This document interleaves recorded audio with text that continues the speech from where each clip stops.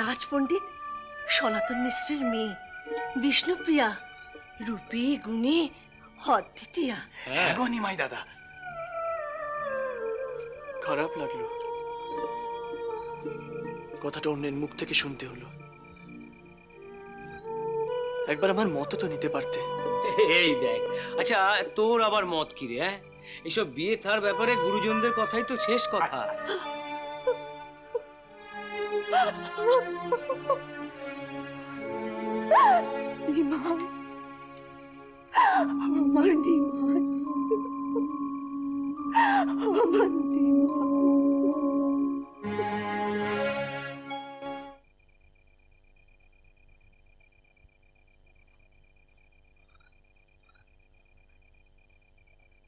রাজপণ্ডিত আছেন নাকি?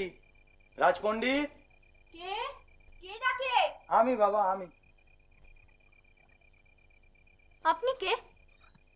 আমি কে তার আগে বলো দেখি তোমার নাম কি? আমার নাম যাদব, যাদব মিশ্র। পণ্ডিত সনাতন মিশ্র আমার পিতা। তাই নাকি? তোমার পিতা ঠাকুর বাড়িতে আছেন? হ্যাঁ। তারে গিয়ে বলো যে নিমাই পণ্ডিতের বাড়ি থেকে ন খেয়েছে। নিমাই পণ্ডিতের বাড়ি থেকে? আসুন আসুন আসুন আসুন। বাবা, ও বাবা, দেখো কে এসেছে। আসুন আসুন। বাবা, ও বাবা, নিমাই পণ্ডিতের বাড়ি থেকে লোক এসেছে, তোমায় ডাকছে, এক্ষুনি এসো। তুই বস, আমি দেখছি। আমার বড় ভয় করছে সখী। কি সংবাদ এলো কে জানে? হুতোলা হোস না সই, নিশ্চয়ই কোনো সুসংবাদ। মধুসূদন ঠিক মুখ তুলে চাইবে, দেখিস। তুই বস, আমি দেখছি।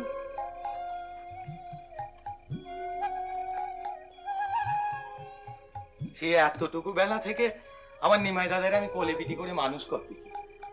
ও ছোটবেলায় সে কি ডান পিঠে ছিল আপনারে আমি কি বলবো। তবে এখনো কি আর কম আছে? তবে পণ্ডিত মশাই পড়তি যখন বসে না তখন একেবারে অন্য মানুষ। কানের কাছে তখন যদি 1000টা ঢাক ঢোল পেটাও তখনও তার কানে ঢুকবেন। আর আমার নিমাই দাদার গানের গলা, আহা শুনলি পরে। এই দেখো দেখি, সেই থেকে শুধু আবেগের কথাই বলে চলেছি। যে কথাটা বলতে এসেছি সেটাই তো বলা হলো নি গো, ভুলে গেছি। কি কথা ঈশান? নিমাই দাদা আমারে পাঠতেছে, আপনারা কিচ্ছুটি ভাববেননি। সে যথা সময়ে বে করতে আসবে। মায়েরে খুব গণ্যমান্য করে তো। সচিমা যখন কথা দিয়েছে তখন এবে হবেই, না কিচ্ছুটি ভাববেননি। আমি সেইটাই আশা করেছিলাম ঈশান। হ্যাঁ, তোর একটা সুখবর তুমি নিয়ে এসেছো, মিষ্টি মুখ করে যেও। ওরে কে আছিস? ঈশানের জন্য মিষ্টি নিয়ে আয়। আজ আমি দুশ্চিন্তা মুক্ত হলাম। হে রাধা মাধব, বিপদ তারণ মধুসূদন, রক্ষা করো, আমাকে বিপদ মুক্ত করো।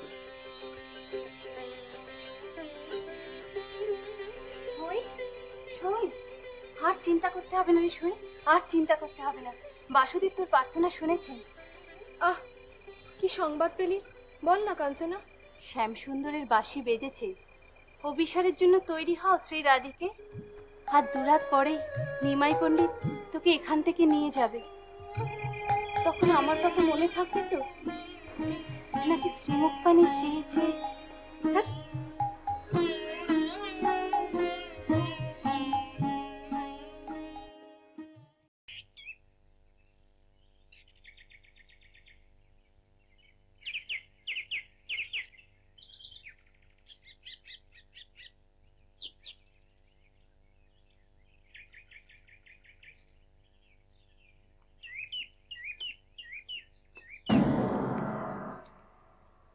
হুজুর, আপনার সঙ্গে একজন দেখা করতে এসেছেন, বললেন গৌরেশ্বরের লোক। গৌরেশ্বরের লোক? যা পাঠিয়ে দে। যাকে হুজুর। গৌরেশ্বরের লোক, আবার সুলতান লোক পাঠিয়েছেন? এই সেদিন মন্দার এসে ঘুরে গেল, এত ঘন ঘন নবদ্বীপের চর, তাহলে কি? হুজুর এসছেন। প্রণাম। গৌরেশ্বর হুসেন শাহ আমাকে পাঠিয়েছেন। প্রমাণ? এক বিশেষ প্রয়োজনে আমি আর আমার ওস্তাদ মন্দার নবদ্বীপে এসেছি।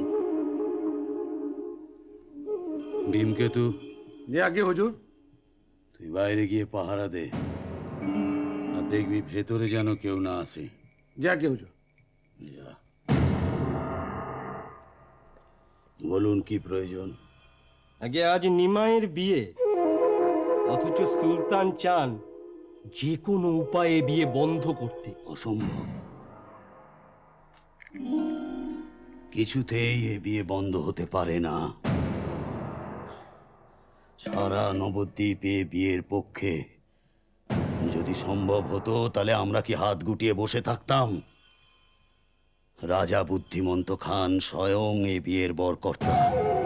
না না না, এ বিয়ে বন্ধ করতে গেলে তা হিতে বিপরীত হবে।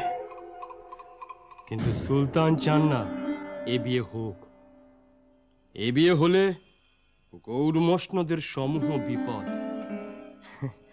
যতদূর জানি নিমাই পণ্ডিত একটা বাউন্ডুলে প্রকৃতির যুবক, সংসারের জালে জড়িয়ে না পড়লে একদিন নিশ্চয়ই বিবাগী হয়ে হিমালয় চলে যাবে, আর তাতেই গৌরেশ্বরের লাভ। হ্যাঁ, নিমাইয়ের প্রভাব যেভাবে প্রজাদের মধ্যে বাড়ছে, তাতে যে কোনো দিন নিমাইয়ের নেতৃত্বে প্রজারা বিদ্রোহ করতে পারে। আর যতদূর শুনেছি রাজপণ্ডিতের মেয়ের সঙ্গে বিয়ে, এর মধ্যে কোনো রাজনৈতিক উদ্দেশ্য নেই, তা কি বলতে পারে? সবই তো বুঝলাম, কিন্তু আমাদের হাত পা বাঁধা। আমরা যদি বাহুবল প্রয়োগ করতে যাই তাহলে সুলতান উল্টে আমাদেরই দুষছেন। বাহুবল প্রয়োগ না করে অন্তত যে বুদ্ধিবল প্রয়োগ করা যেত। এ সময় আমার ওস্তাদ থাকলে একটা বুদ্ধি বার করতই। আপনার ওস্তাদ এখন কোথায়? সে এখন নিমাই পণ্ডিতের বাড়ির দিকে নজর রাখছে, কিন্তু তার মতে গতি খুব একটা ভালো ঠেকছে না। আর কেন যেন মনে হচ্ছে সে নিমাই পণ্ডিতের দলে ভিড়ে না যায়। সে কি মন্দারও? একটা ভালো পায়রা দিতে পারেন? সুলতানকে খবর পাঠাবো। আপনি খেপেছেন? সুলতান যদি একবারও জানতে পারে যে বিয়ে আমরা বন্ধ তো করতে পারিনি, উল্টে তার চর আমাদের কোতোয়ালিতে আসার পর বস্তুম হয়ে গেছে, ফলটা কি হবে ভেবে দেখেছেন? আমাদের ডেকে পাঠিয়ে পায়ের নাগরা খুলে পেটাবেন, এমনকি আমাদের গর্দানও চলে যেতে পারে। না না না না, এ বিয়ে বন্ধ করার আপনি অন্য কোনো উপায় ভাবুন। আপনি একটু বসুন না, একটু সুরা পান করলে বুদ্ধি খুলে যাবে। একটা উপায় বার করেছি। কিরকম? আচ্ছা ধরুন বিয়ে আমরা বন্ধ করতে পারবো না, কিন্তু বিয়ে পদে পদে তো খুদ তো করতে পারি, এবং তাতে নিমায়ের বাড়িতে অশান্তি বেড়ে যাবে। এবং এর ফলে নিমাই সংসার থেকে বিভাগী হয়ে যাবে। বুদ্ধিটা তো ভালোই, কিন্তু করবেন কিভাবে? ধরুন বিয়ের যাত্রা পথে আমরা সমস্ত অকল্যাণ জিনিসপত্র ছড়িয়ে রাখবো, যেমন ধরুন মদ, মাংস, এইসব আর কি। ওরা যেটাকে অপবিত্র বলে মনে করে, আমরা সেটাকে চরম পবিত্র জিনিস বলে মনে করি। আপনি তাহলে সমস্ত বন্দোবস্ত করুন, আমি বরঞ্চ একটু নিমাই পণ্ডিতের বাড়িতে ঘুরে আসি, দেখি সেখানে মন্দার কি করছে।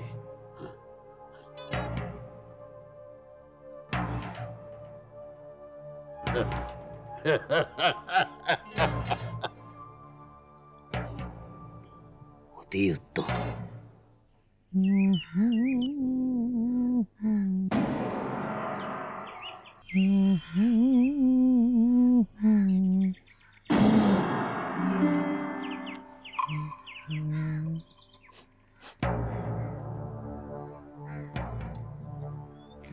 যেন গন্ধ পাচ্ছি, আমার ষষ্ঠ ইন্দ্রিয় বলছে কেউ নজর রাখছে।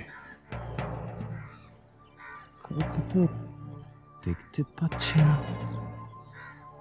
কিন্তু বিপদের গন্ধ পাচ্ছি। গৌরেশ্বরের খাস চরিত্র এত ভুল হওয়ার কথা নয়। কেউ ধারে কাছেই আছে। কে? গায়ের গন্ধটা চেনা চেনা ঠেকছে।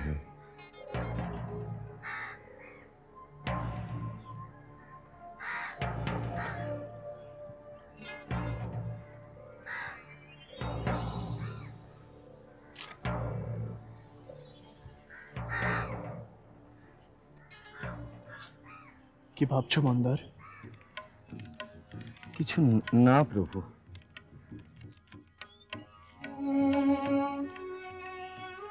কিছু না। এই কাজ তোমার কেমন লাগছে মন্দার?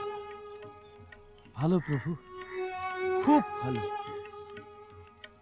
এই দুটো হাত দিয়ে একদিন মানুষের প্রাণ নিয়েছিলাম, আজ এই দুটো হাত দিয়ে ফুল তুলতে পেরে নিজের জীবনকে ধন্য মনে হচ্ছে। অতীতকে ভুলে যাও মন্দার। তুমি না কথা দিয়েছ তুমি নতুন করে জীবন শুরু করবে।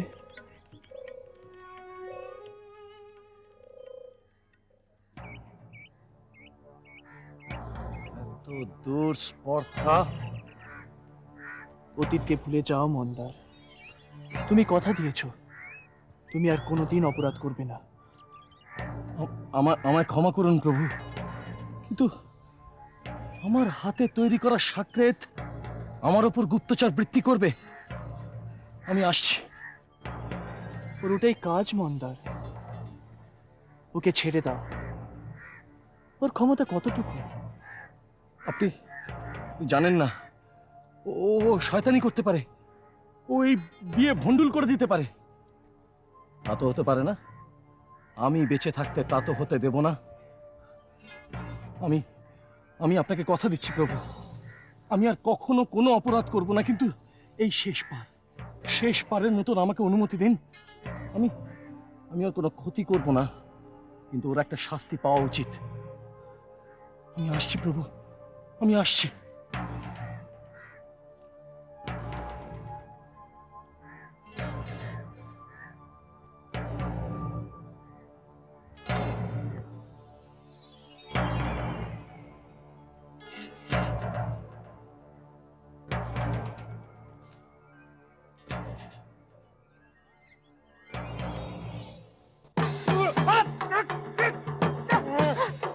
তোকে না আমি বরণ করেছিলাম?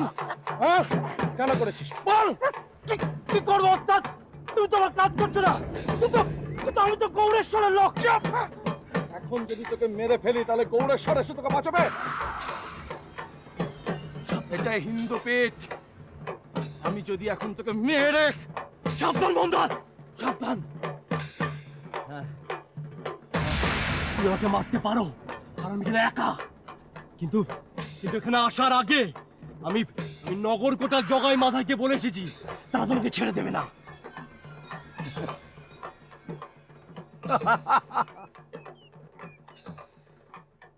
নগর কোটাল জগাই মাথায়, তুই জানিস না?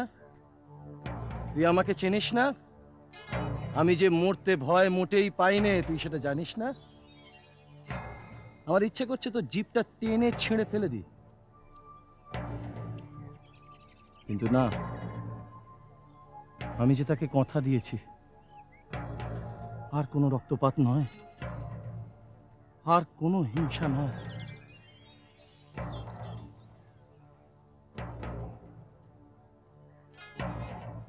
এই যাত্রায় তুই বেঁচে গেলি, যা চলে যা, যা। তুমি ছাড়লেও আমরা কিন্তু ছেড়ে দেবো না মন্দার, আমরা ওকে বেঁধে রাখবো। এত দূর স্পর্ধা, আমাদের নিমাই পণ্ডিতের বিয়ে ভাঙতে চায়। এই ওকে দড়ি দিয়ে বাঁধ, চল ওকে নিয়ে চল রাজা বুদ্ধিমান তার কাছে, চল।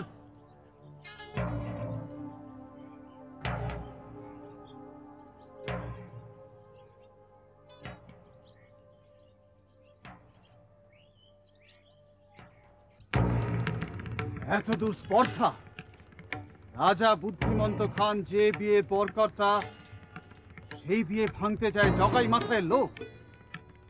ভেবেছে কি ওরা দাদা এখানে উপস্থিত নেই, আর সেই সুযোগে কেন আমি নেই? আমি কি মরে গেছি? আমার চাবুকটা দে, লোকে জানুক মুকুন্দ সঞ্জয়ের ক্ষমতাও বড় কম নয়। কি করছেন? এ কি করছেন? আমার মতো মানুষ যদি ছুরি ছেড়ে দিতে পারে, আপনার মতন বৈষ্ণব চাবুক ছাড়তে পারবে না? ছাড়ো মন্দার, ওর পিঠটা আজকে আমি চাবুক মেরে ফালা ফালা করে দেব। নিমাইয়ের বিয়েতে যে বাধা দেবে, আগুন জ্বালিয়ে দেব, রক্ত গঙ্গা বইয়ে দেব। দোহাই, দোহাই, এটা করবেন না। নিমাই পণ্ডিতের বিয়েতে রক্তপাত করে আজকের এই শুভ দিনে কোনো অমঙ্গল ডেকে আনবেন না। আর তাছাড়া তাছাড়া রাজাও কি আজকের দিনে রক্তপাত ঘটলে সেটা মেনে নিতে পারতেন? বরঞ্চ এমন শাস্তি দিন যাতে ও কোনোদিন মাথা তুলে দাঁড়াতে না পারে। কিভাবে? ক্ষমা করে দিন, ওকে ছেড়ে দিন। আমি তোর গুরু, আমি জানি ওর দৌড়টা কত দূর পর্যন্ত। ওকে ওকে ছেড়ে দিন। ওঠ, শোন শান্তনু, তুই জানিস যে বনের বাঘ সিংহ ছাড়া আমি কোনোদিন ছুরি ধরি না। হ্যাঁ, ওই জৌনপুরের গুপ্ত ঘাতক বা রঘু ডাকাত, এদের জন্য ছুরি ধরতে হয়েছিল, তার কারণ ওরা তো মানুষ না হলেও খায় না বিষে। তবে তোর মতো শেয়ালের জন্য আমার এই 10টা আঙুলি কি যথেষ্ট নয়? শান্তনু, সারা জীবন তুই আমাকে দেখে শিখেছিস, এখন আমাকে দেখে এইটুকু শিখতে পারবি না? চেষ্টা কর শান্তনু, চেষ্টা কর, চেষ্টা কর।